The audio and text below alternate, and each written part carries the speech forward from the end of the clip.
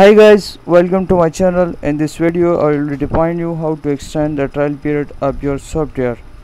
But before to explain the topic, it's request to you to subscribe my channel and click the bell icon.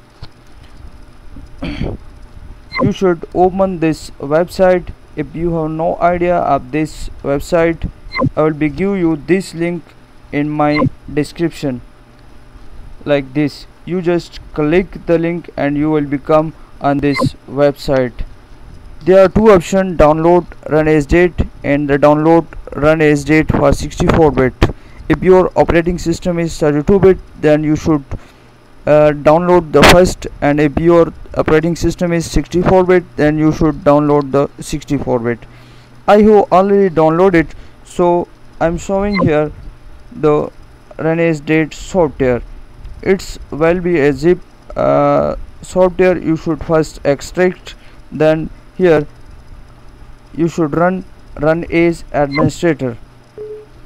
When I run as, it will be look like this. So I'm changing my software extension date. Here I will be select this, like this is video paid editor software, which is in the C in the program file. So I'm select it from the C program file and I'll be open it. This is the calendar. You should change the date.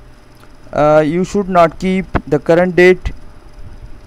You should keep it in the past time, and you should not keep it in the future days. So I'm changing the date of my software.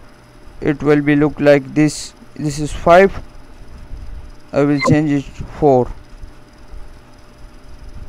Sorry,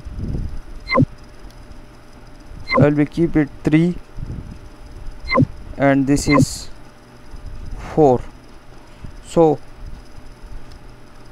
when I click the run, next it will be install and extend in a few seconds.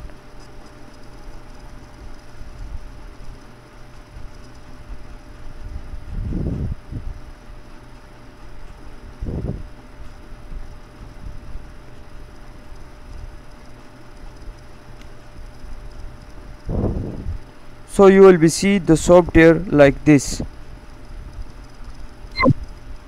It is install and extend. So if you have any confusion, any question, you can comment me.